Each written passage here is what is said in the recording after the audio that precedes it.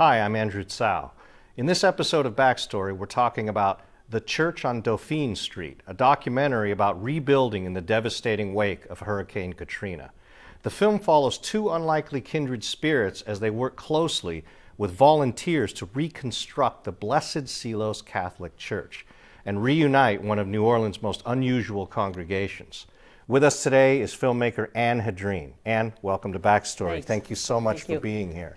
You know, as I was watching the film, Anne, I noticed that immediately we meet the people who have come to volunteer their time to help rebuild the congregation and the church, and they're from the Seattle area. I mean, right away, I heard that and I thought, how did this come about? I know people from all over the country went down, but I realized there was a connection between the filmmaking team and the volunteers. How did that all come about in terms of the documentary? It's just one of those quirky things that happen in life. We had known Jack Van Hartesveld, who led that team from Seattle that went down, through a previous documentary. Jack's an interesting guy. He lives in Mercer Island. He does a lot of business in New Orleans.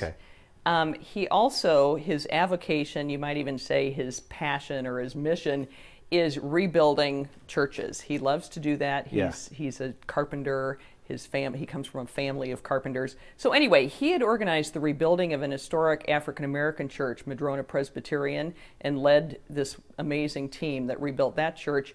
And we did a short documentary about that for the Seattle Presbytery and got to know him a little bit through that. So then when he went down to New Orleans after Katrina and saw what was going on there, he just felt moved to get his team together and go down, and he and a few people from Mercer Island Presbyterian actually went down there and started looking for a church. What they wanted was a church that was in a neighborhood that was not completely destroyed. In other words, people were trying to rebuild the neighborhood. But so the Blessed Seelos is not in the 9th Ward? It is about 12 blocks from the 9th Ward. Understood, okay. And it's on a street that sits a little bit high. Okay. And so it suffered some pretty severe wind damage, but it was not smashed to smithereens. In other words, there was a chance at restoring this building. Yeah. And immediately after the hurricane, it became a place where people gathered. Right. And he recognized that and said, you know, this makes sense. Yeah, I noticed it stated early that a number of congregations had come together because this was a place that still stood and had the chance of becoming restored once again. So how did your involvement then take place with this endeavor? Well, we met with Jack and he said, you know, I'd love for you to come down and do something like you did on Madrona. But the more he told us about Blessed Seelos, the fact that it serves all the deaf Catholics in the New Orleans Archdiocese, and the fact that it also serves all the many of the Hispanic immigrants to New Orleans with its Spanish services, it sounded like such an interesting place. And we said, Jack, you know, there might be more here than just a short DVD for the volunteers to take home. That was the initial idea, was just something as a record of the reconstruction. But suddenly, did this occur when you went down there? Is this in your process of making the film? Is this something that you discovered while you were on the ground, or you had come up with this idea before? Even sitting here in Seattle and hearing Jack describe Blessed Seelos and what was going on there, we had an inkling that there might be a longer story. Okay. But it was nice that our deal with him was pay our expenses, and you know, we'll shoot for you, and then we'll see. You know, we'll see what we've got. And when we went down there, I think what clinched it was meeting Father Joe and meeting Arthene. And they were so wonderful and expansive and generous with their stories. And we thought, you know, this could be a really compelling film. You know, the film is obviously much more than a document on the rebuilding of a church.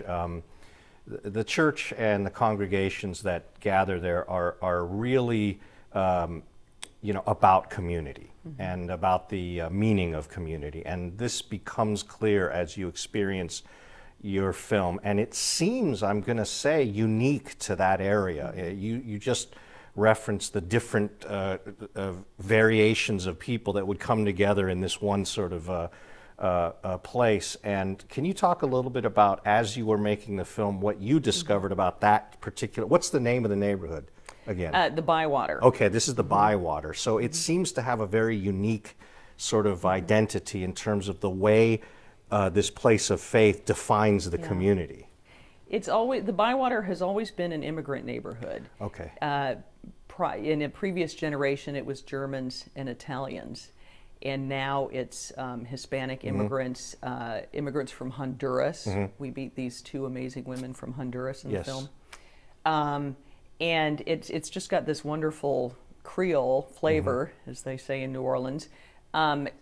Many of the people who volunteered, the locals who volunteered, the skilled laborers, the union guys, you might notice have Italian or German last names, and that's because either they or their parents grew up in that neighborhood. They have a lot of New Orleans people are so neighborhood oriented and so roots oriented, and people live in the same house for generations, and that's one reason Hurricane Katrina was so devastating, is because these homes were almost like living, breathing parts of the family, and I think that's why a lot of people had such trouble coming back, is they just couldn't bear to see their family home smashed to the ground. You see that in the film in the way they talk about the living spaces, and we'll take when we look at some of the footage you have, you also were able to get people returning to their homes and talking a little bit about what that loss means. So architecture, not just the church, but homes also become a character in your film. How much time did you spend there making this? We made 6 trips. Okay. So, I made 5, Russ made 6. So as you're going through these different trips, give us a glimpse into the filmmaker's mind about the shape the film's going to take, because what I mean is, I was fascinated to see how, the imagery and the sort of locales and architecture and sense of place started to emerge as characters in the film, and I wonder about how that formed in your mind as you lived there. Well, one of the wonderful things about filmmaking in general, and about this project in particular, is the way one character will lead you to another. And for example, on our first trip down, our focus was on getting to know Father Joe, the parish priest, and Arthine, who runs the deaf ministry, and also the first batch of Seattle volunteers. On the next couple of trips, we got to know the local skilled union volunteers, who many of whom were also rebuilding their own homes, or building new homes.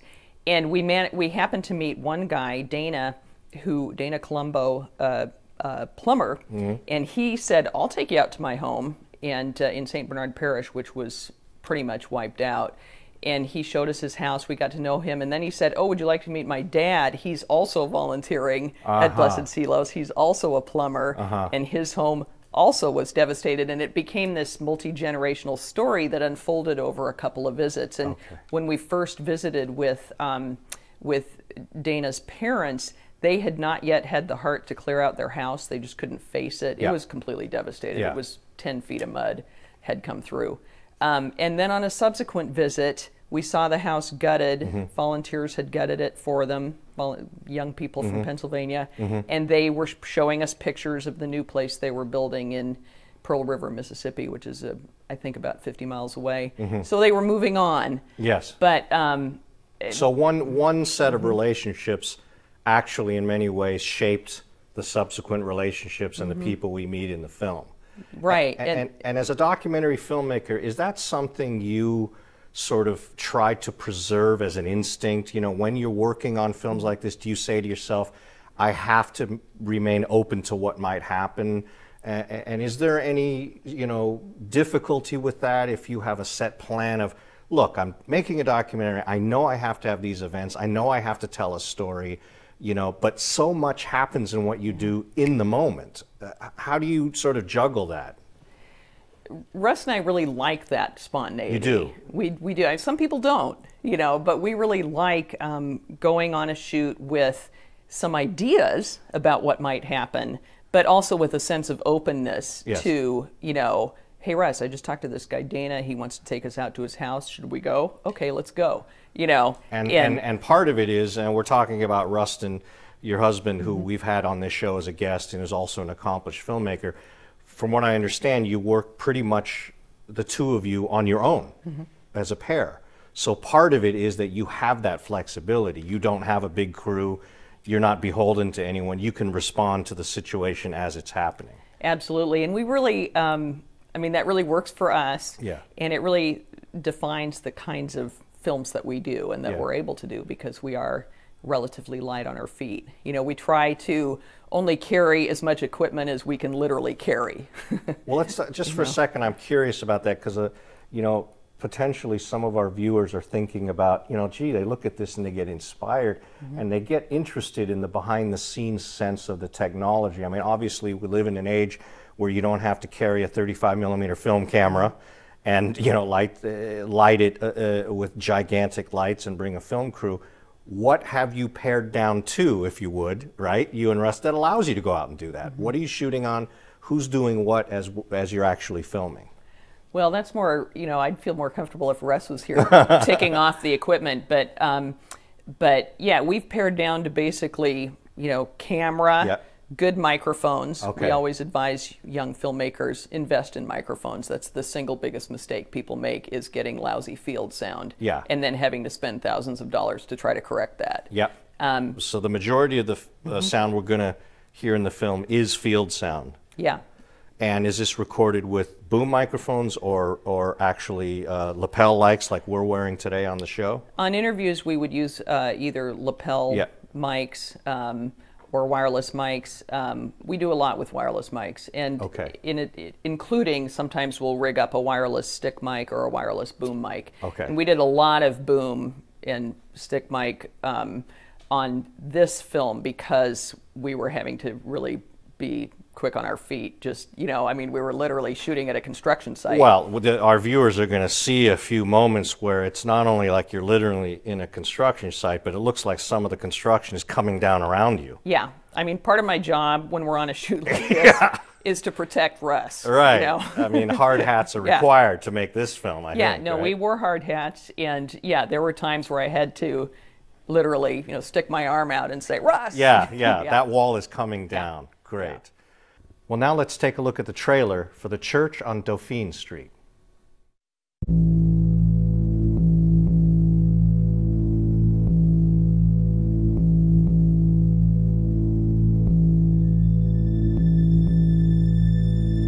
Everywhere you look here had a minimum of 5 foot of water.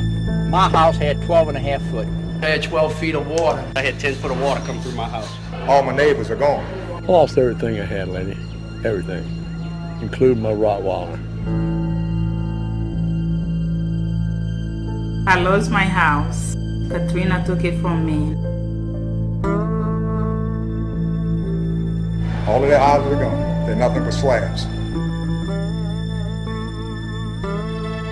I thought I was looking at some of the scenes of maybe Hiroshima or Nagasaki because of the grayness of the city, the mud. All members of my staff lost everything. Well, this is the house where I used to live.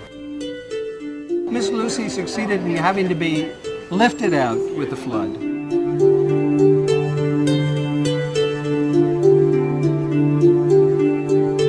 FEMA gave us more heartache and despair than the hurricane itself. They promise you the moon and they get a little block of cheese. This is the St. Gerard building. Katrina peeled off the flat roof of the building. It's the hub of the ministries. That was her lifeline, the deaf community. You have parishioners who are calling saying, I'm sorry, but we're not coming back.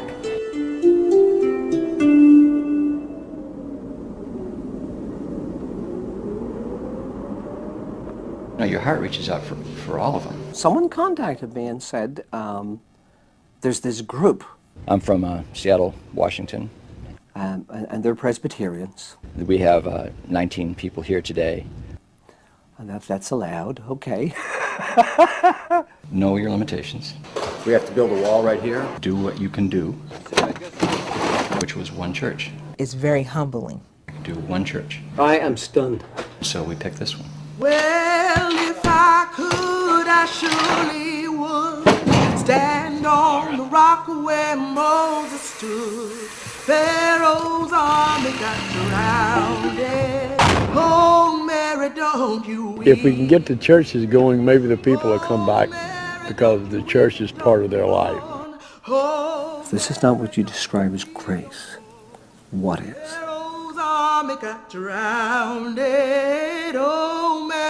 With Cement Masons Local 567 out of New Orleans, Louisiana. Plumbers and Steamfitters Local 60. International Brotherhood of Electrical Workers. They've lost everything, and now they see their families beginning to, fracture and stress, and they're hurting people. This is home. I've done 12 years in the Marine Corps, and this is home. I'm fine, I'm home. It's a little bit easier to find the body here. That's Irish. Oh, Mary, don't you weep.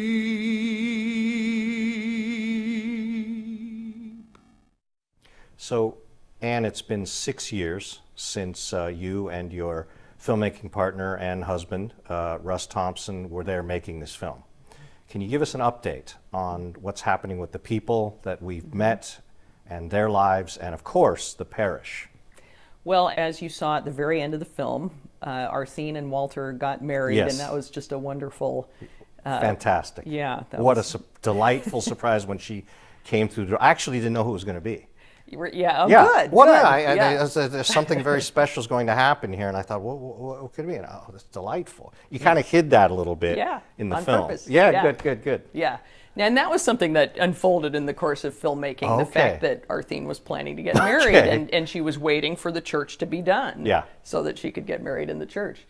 And side note, we actually took our children down on that shoot, and that's why you see that our son has a camera credit. Our daughter has a PA credit.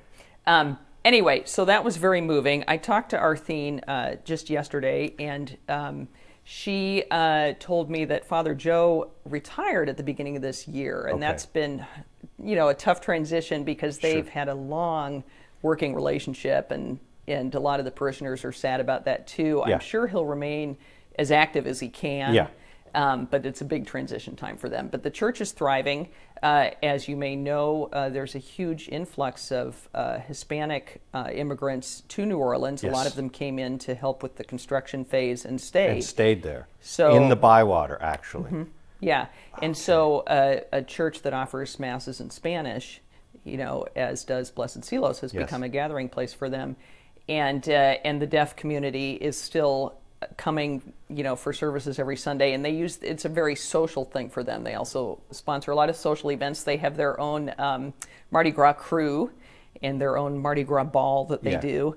And what's a little sad is that they're now scattered all over the greater New Orleans area. Many of them moved with younger family members to suburbs. There's been a lot of out migration. Moving to the outer areas. Yeah, but they come into the city to go really? to Blessed Seelos. So they'll still take the journey to come in to be engaged in that community. Yeah. So now that says something very special, and I'm sure their experience going through the rebuilding process has a lot to do with that. Absolutely, yeah. And your filmmaking style, it's something we were chatting about earlier, incorporates this notion of cinematic journalism. This film is not just a documentary, and when I say that, I simply mean it's not just about events that occur in time that are based in fact, that are laid out for us to experience. There's also a powerful storytelling component to it, and also the visual language that is ultimately cinematic plays a large part in it. Can you talk a little bit about what cinematic journalism means to you? It's important to us to regard ourselves as journalists and to do, what I would characterize as real interviews. I don't prompt people, I don't coach people. It's a little laborious because I then have to go back and pull out bits of sound from what are sometimes very long interviews. So the journalism part of it is very important to us, but at the same time, we also feel like the way to draw people into a complex, many-layered story like Katrina, and very personal, is to work with all that film offers. In other words, to create a mood through the use of close-ups or through the use of what Russ would call textural shots. To work with music. We're always looking for music in the field, and we were really lucky on this particular project to have all kinds of different music arise naturally from what was going on at the church. And is that an important component in this strategy, that when you're on the topic and when you're immersed in the world you're documenting, that you seek those kinds of sources from within the subject itself? Absolutely, as opposed to imposing right. it. Which we also did a little bit of. You know, we obviously wove in some music that was not right there in front of us in New Orleans. But if you think about journalism as storytelling, but it's real storytelling, and you think about what the word storytelling means, and you kind of take yourself back to being a child and getting into that sort of wonderful trance-like space where you're being taken somewhere. That's what we like to do. It's different. It's not frontline. That's not what we do. Right. It's not. It's not expose. It's not a gotcha kind of thing. It really is, you know, looking at human lives in time and space. And what's wonderful about it is, you know, you go there and you're, as you sort of said, you're not prompting and you're not structuring situations, but the narrative unfolds. The expectations are there, the dramatic expectations. We want to know whether this project is going to be successful or not, because it's huge and it looks really daunting. As a matter of fact, we learn in the film there was a timeline for when they were supposed to be open, and you know they almost didn't make the timeline. Now, if you don't guide the interview, I imagine the subject probably, because these people are not used to being on camera, they might even have a bit of a wall when it comes to, look, I'm here to photograph and probe into your personal life. How does an interviewee handle that? I mean, if you came to me and said, Andrew, okay, we're just going to sort of work with you on your show today, the first thing I'd say is, Ann, what do you want to know?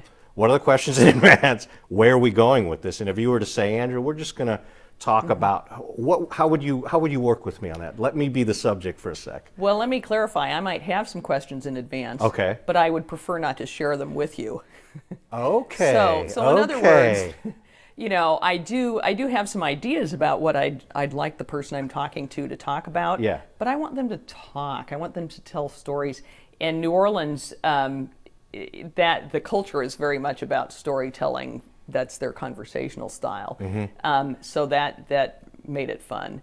But my favorite words when I sit down to talk to somebody are "tell me about."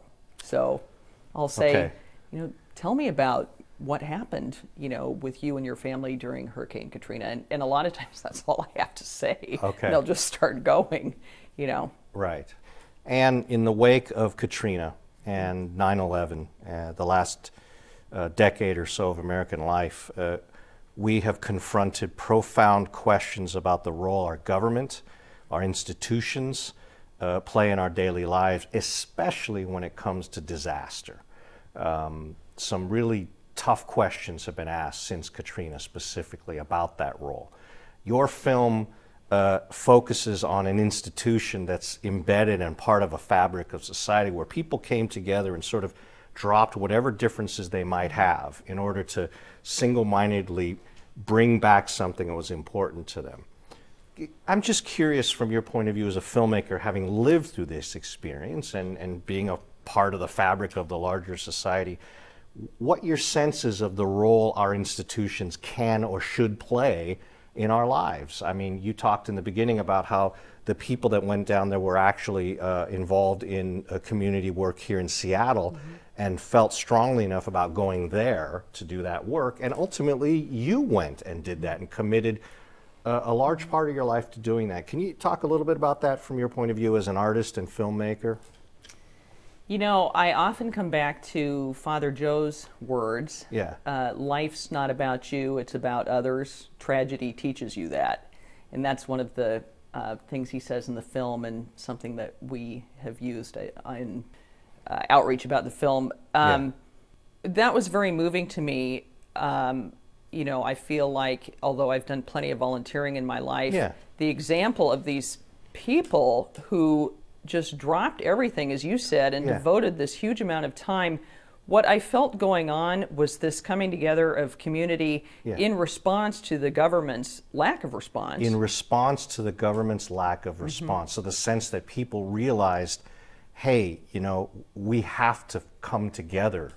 What defines us is not, you know, we can't sit here and wait. We've got to find a way to come together, and this project is a way we can actually do that.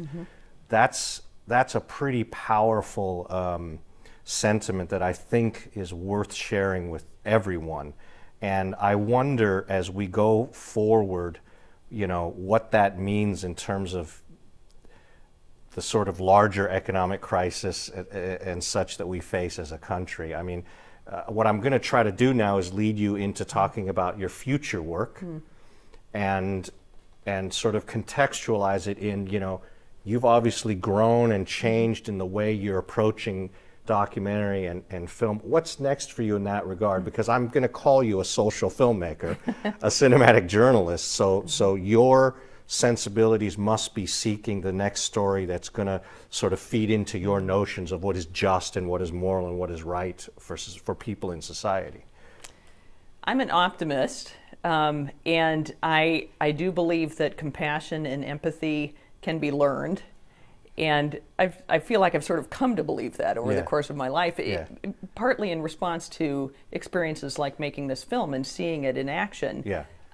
One thing I saw in the making of this film that I found very moving was non-religious volunteers coming together with religious volunteers, working together, leaving their, you know, differing beliefs, differing politics at the door, working together.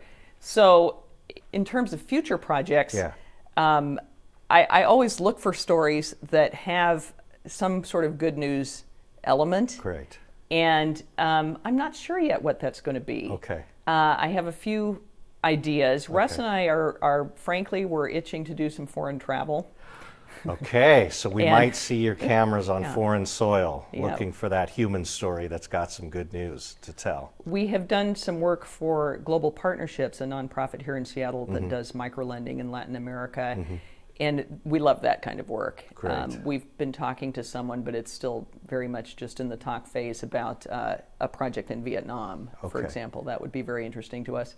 I also have a real, because my mother died of Alzheimer's disease, that's a very important issue to me. And the Frye Art Museum has this amazing program that they do with people with dementia, and that's something we've actually done some filming on and may go further with that.